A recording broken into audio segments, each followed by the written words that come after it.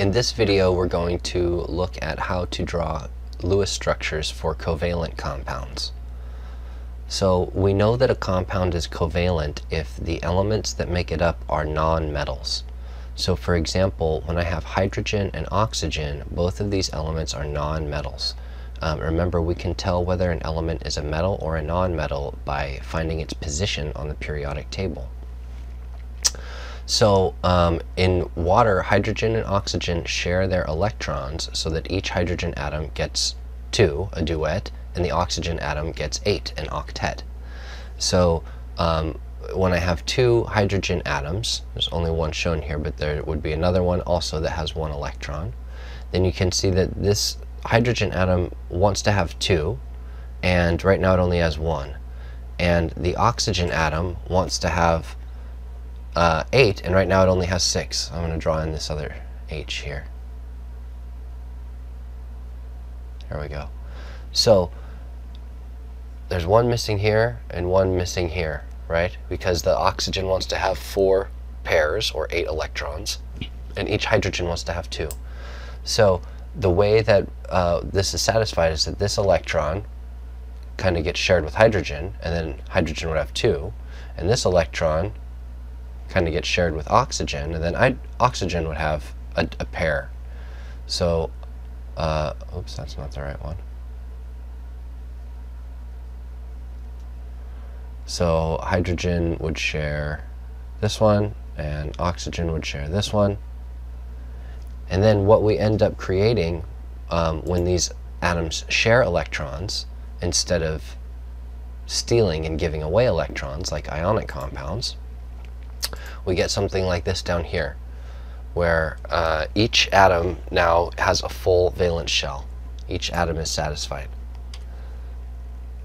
So the electrons that are in between elements, that's called a bonding pair of electrons. So these two are bonding electrons because they're holding the H and the O together. And these two are bonding electrons because they're holding the H and the O together on this side. But these 2 electrons down here, they're not in between 2 atoms. They're just hanging out by the O, by the oxygen. And these 2 up here, same thing. They're just hanging out by the oxygen. These are called lone pairs or non-bonding pairs because they are only associated with oxygen. These electrons don't spend any of their time around any of the other atoms. They're just stuck on the atom to which they're associated, so the ones here on top and bottom. This is another way of kind of representing the way these electrons get split up. So oxygen gets to use all 8. This red circle here shows that oxygen is using all 8 of the electrons. Remember, it only brought in 6, but each hydrogen had 1. So oxygen had 6, and then 7, and then 8 with both hydrogens. So now that there's 8 electrons around oxygen, oxygen gets to use all 8 of those. And so oxygen has an octet, just like a noble gas would. So that makes oxygen very stable in this configuration. And hydrogen is too small to have 8 electrons around it. So hydrogen can only hold 2 electrons around it.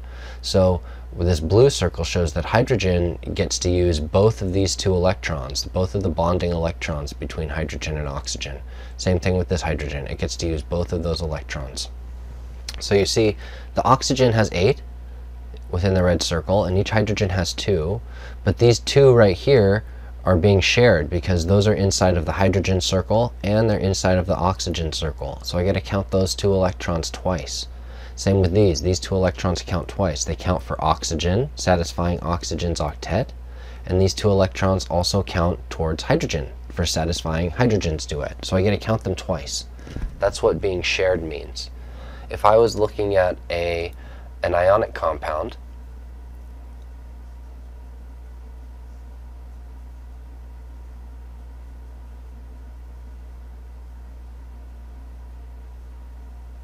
this is like the one that we drew in the last video. So remember, magnesium has 2 valence electrons and bromine has 7. 2, 3, 4, 5, 6, 7. 1, 2, 3, 4, 5, 6, 7. So in this compound, they don't share. That doesn't look the same as it does down here. So what happened, remember, is that magnesium gives away its electron to bromine, and this magnesium gives away its electron, to bromine down here to make a pair. And so like in the with hydrogen and water, we showed that the hydrogen was also sharing with the oxygen. There was an arrow that was coming back. That's not happening in this case. The bromine is not going to share its electron with magnesium. It's just going to steal magnesium's electron. So what happens? What does that end up looking like? Well, magnesium loses this one because bromine steals it, and it loses this one because bromine steals it. And then bromine gets a pair and gets another pair here. And then this shell for bromine and this shell for bromine, they're a closed shell. This is negative, an anion. This is negative, anion. And this magnesium in the middle lost 2 electrons. So it is now 2 plus. And it has its own shell. So look, in an ionic compound, the shells do not overlap because there's no sharing of electrons. Those 2 electrons are all bromines that stole an electron from magnesium. It's not sharing its electrons with magnesium. Same with the bromine on this side, it stole magnesium's electron. So ionic compounds have no overlapping spheres. The electrons have been completely transferred. But covalent compounds, those electrons can rightly be said to belong to both hydrogen and oxygen. Those electrons are hydrogens and those electrons are oxygens. They're both.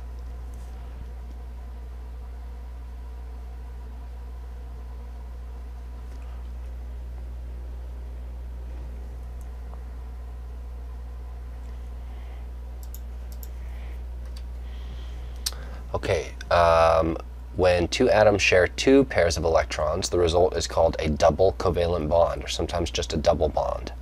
So when I have hydrogen and oxygen, we showed that the way they come together is by hydrogen. One hydrogen atom shares with this single electron to make a single bond to hydrogen, and one hydrogen atom shares with this single electron to make another single bond to hydrogen. So 2 single bonds to 2 hydrogen atoms.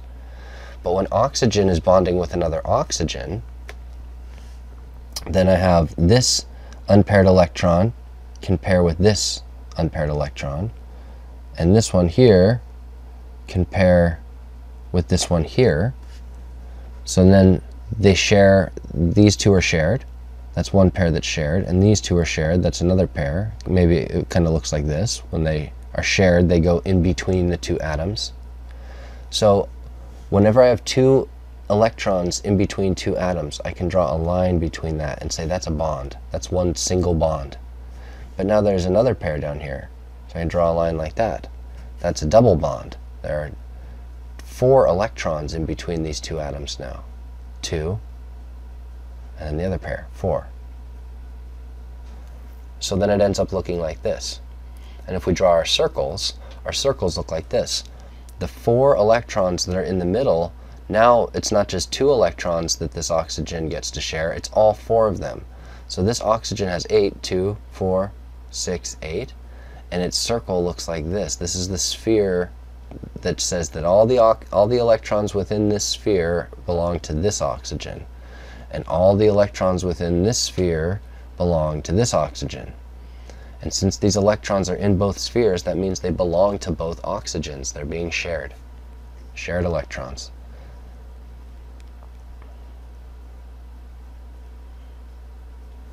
So again, how do we know if something is going to be ionic, where the spheres don't overlap and the electrons have been transferred completely, or if a compound will be covalent and the electrons are being shared? Well, it has to do with whether these atoms are metals or nonmetals. And remember, a covalent bond is one where both atoms are non-metal.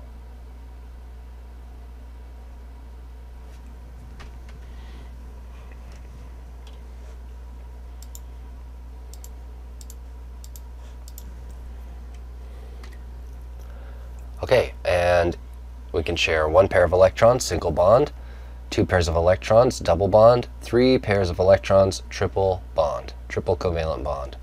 So nitrogen, for example, let's take a step back from this picture and show nitrogen.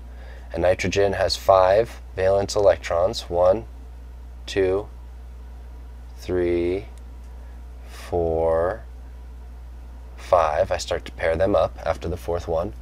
So that means that nitrogen has 1, 2, 3 single electrons and 1 pair of electrons, 5 altogether. So my other nitrogen, I do the same thing, 1, 2, 3, 4, and then I pair them up, 5. Doesn't matter where the pairs go, as long as there's 3 single and 1 pair on each atom. So now I have every single electron wants to make a pair.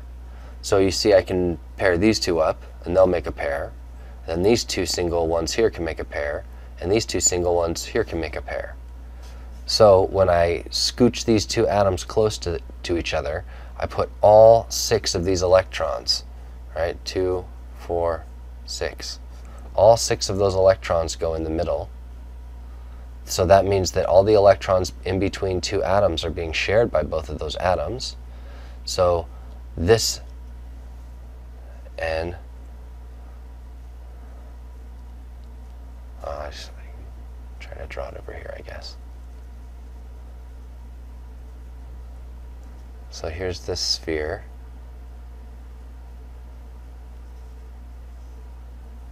And here's this sphere. Right, so now this nitrogen is sharing all 6 of these electrons in the middle, and this nitrogen is also sharing those 6. So this one has 2, 4, 6, 8, and 2, 4, 6, 8. So I get to count the electrons in the middle twice. The ones that are in both spheres are shared. And we're going to see that we don't really draw Lewis structures with dots. When we draw bonding pairs, the bonding pairs are not drawn like dots. The bonding pairs are drawn like sticks. But the non-bonding pairs are still drawn like dots. So sticks,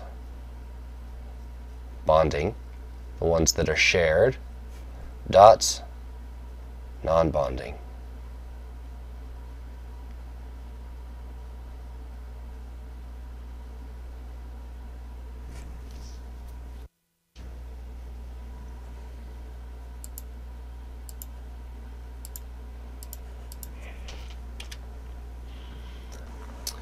So covalent compounds are a bit different than ionic compounds because having electrons be shared implies that the electrons must be in between the 2 atoms. And when I'm drawing a molecule that might have more than 1 atom attached to it, so H2O, for example,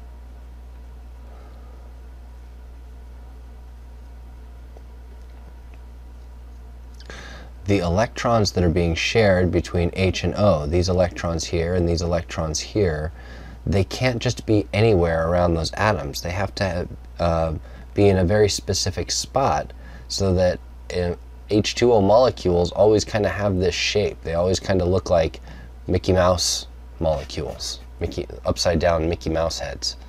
So if water molecules always kind of have this shape, and the shape is really just 3 atoms stuck together, then they must be stuck together in very specific ways. So a bond is directional. That's what that means. So the shared electrons are most stable between the atoms, which makes sense. So these electrons are they're negative electrons, and they're happy right in between these 2 atoms because this is a positive nucleus and this is a positive nucleus. And the negative electrons like being next to positive things. So they like being next to 2 positive things right in the middle. So that means that covalent compounds have a shape. The bonds are directional. Covalent compounds are molecules. We call them molecules. They have shapes.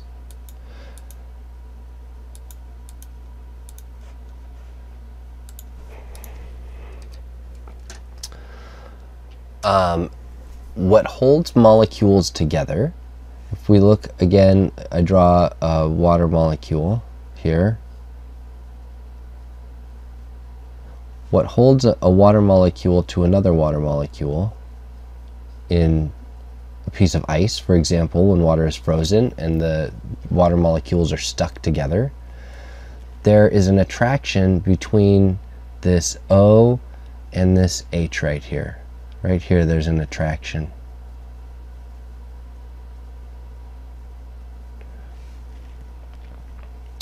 So this attraction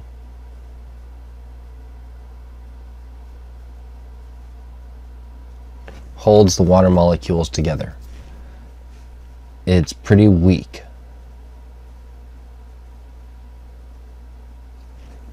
So what that means is that molecules are held together, the atoms are held together by bonds that are very strong.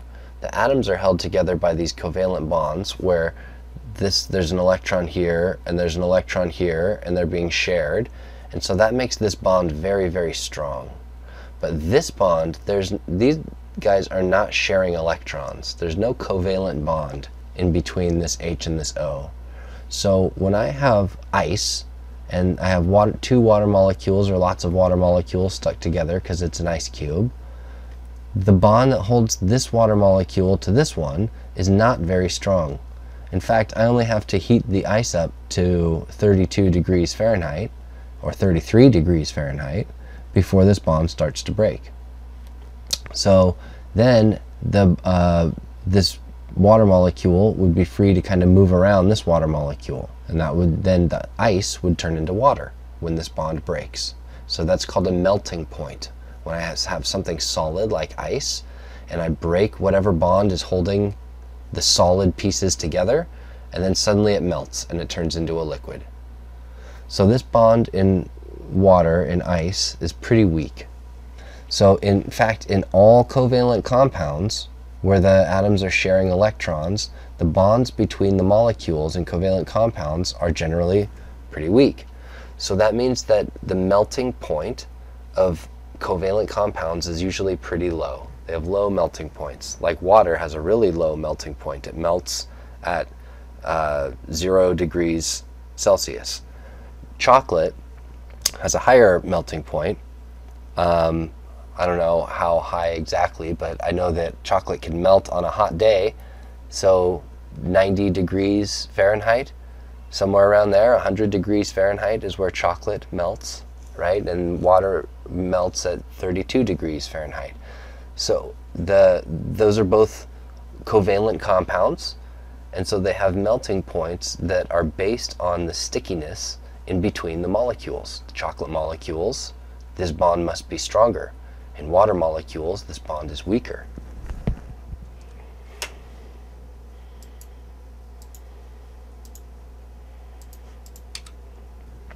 So ionic bonds are different.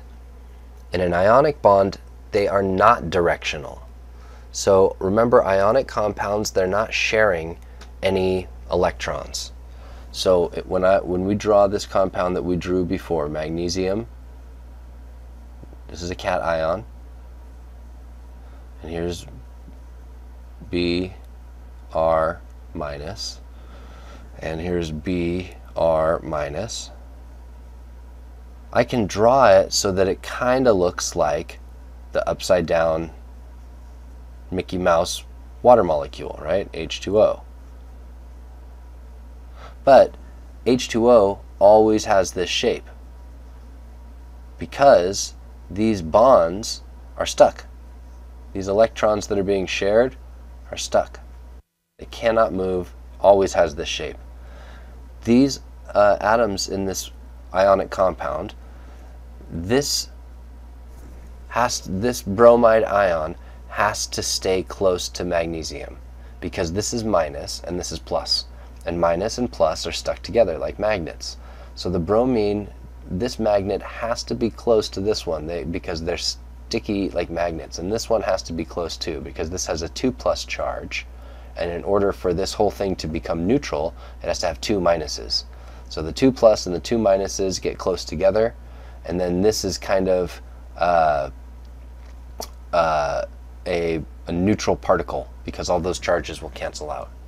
So what has to happen is that minus has to be close to plus, but they don't have to have any specific shape.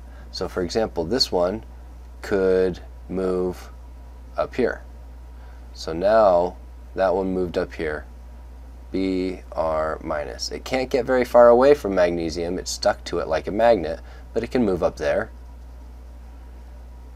Right? And now look, now this one has a different shape.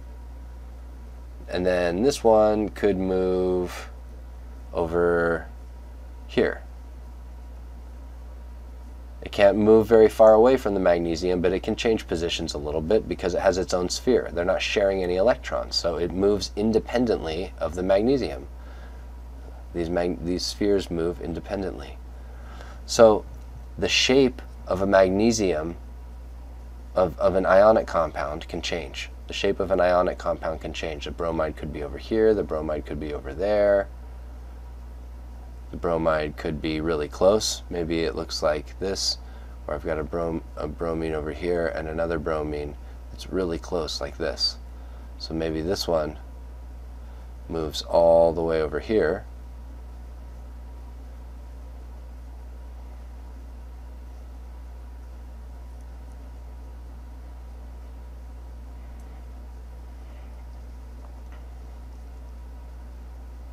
Now it's over here, right? So, right, the distance between the nucleus of this bromine, the nucleus of this magnesium, and the nucleus of this bromine, it could be a straight line, or this bromide ion could move, and it could be maybe a 120-degree angle, or the bromine can move again, and maybe a 90-degree angle, or maybe really small, maybe a 45-degree angle. These bromide atoms, these bromide anions, can move independently of each other and independently of the magnesium. They all have to stay close to each other because they're sticky like magnets, but they move. That can't happen with H. H cannot go this way. That doesn't happen. This H cannot get closer to that H. Can't happen. This angle is stuck. They're always stuck. Always have the same shape. So, ionic compounds don't have molecules. When I have all these pluses and all these minuses, they're all kind of floating around when it's hot, and then maybe as I cool it down, they come together and get stuck together like magnets, and they create this repeating pattern. It's called a crystal structure. This is a cubic crystal structure, and when they all come together, they release some heat, and we call that the lattice energy. But you can see there's no molecule here. I could try to say, okay, well, H2O has this very specific shape. Maybe this is the NaCl molecule, but it has the same shape as this one, NaCl down here, or this one's NaCl, or this one back here is NaCl. So the fact is, which Na belongs to this Cl? None of them do, and all of them do. There is no directionality. There is no sharing of electrons. They're all just stuck together because they're all pluses and they're all minuses.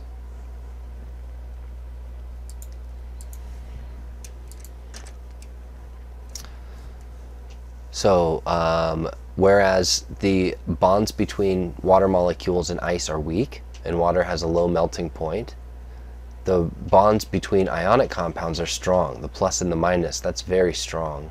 So that means that melting salt, if you try to melt table salt, it has a very, very high melting point at about 800 degrees Celsius.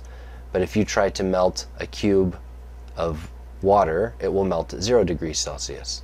So a cube of salt has a much higher melting point at 800 degrees Celsius because the bonds in between the pluses and the minus are very strong.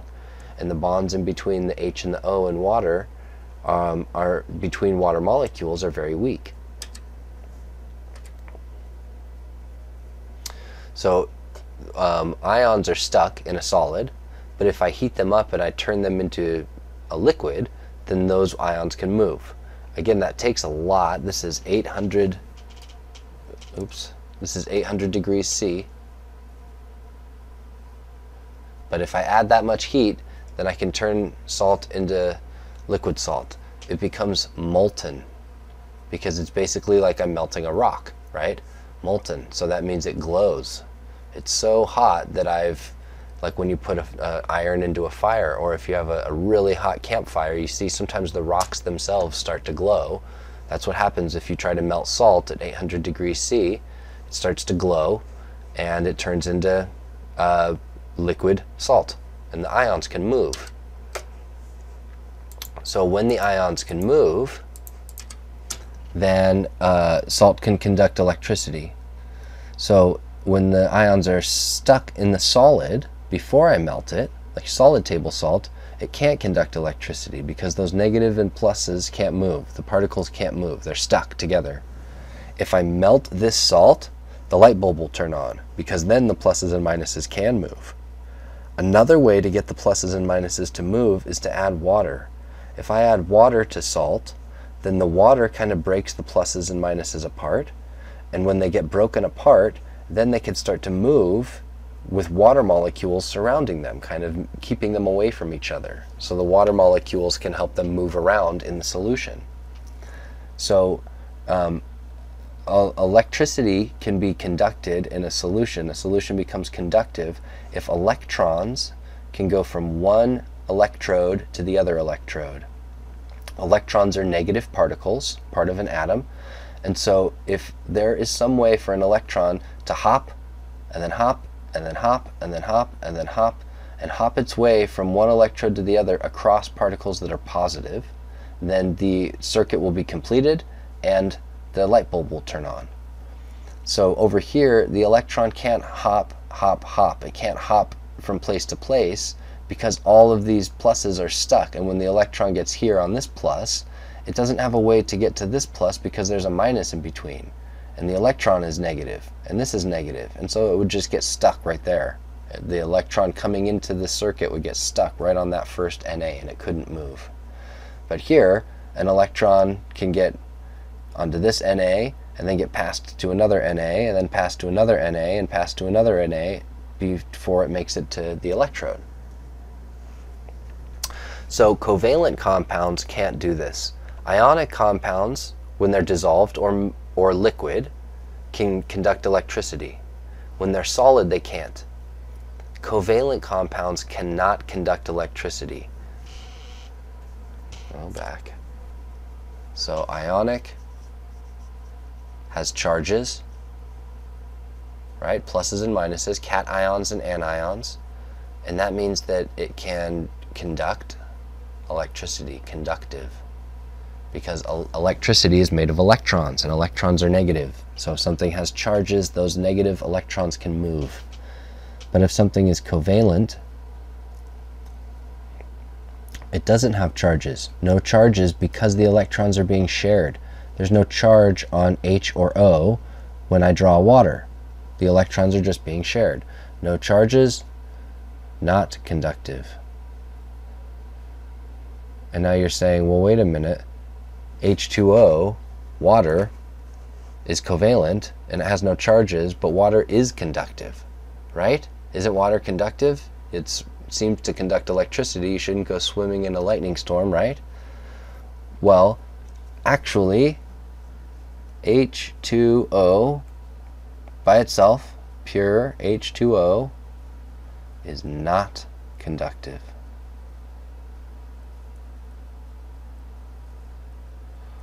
I know that is very surprising to hear, but H2O, when it's a pure liquid and there's nothing in it except H2O molecules, then it does not conduct electricity.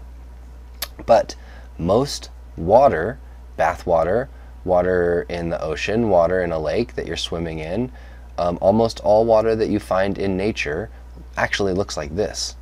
Because water is not pure H2O, these little red and gray ones. There's not just water inside of water. There's also salt.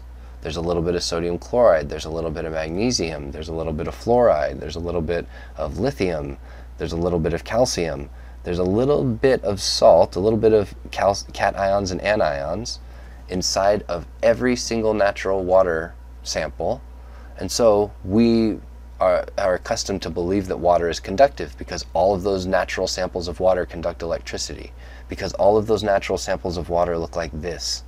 But if these ions were gone, if that was not in the solution, and that was not in the solution, or that, and the only thing in solution were these water molecules, then the electrons would have nowhere to go because the water molecules are not charged. The electron would try to hop here, and it couldn't. It can't hop onto a water molecule because a water molecule doesn't have any place for a negative electron. So pure water is not conductive unless it has salt in it.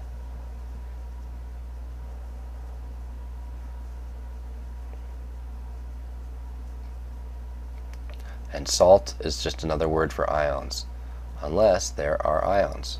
And when there are ions in the water, then it is conductive. So in your bathtub, there are ions that come out of your faucet. So you shouldn't take a bath while charging your iPhone, because the water is conductive.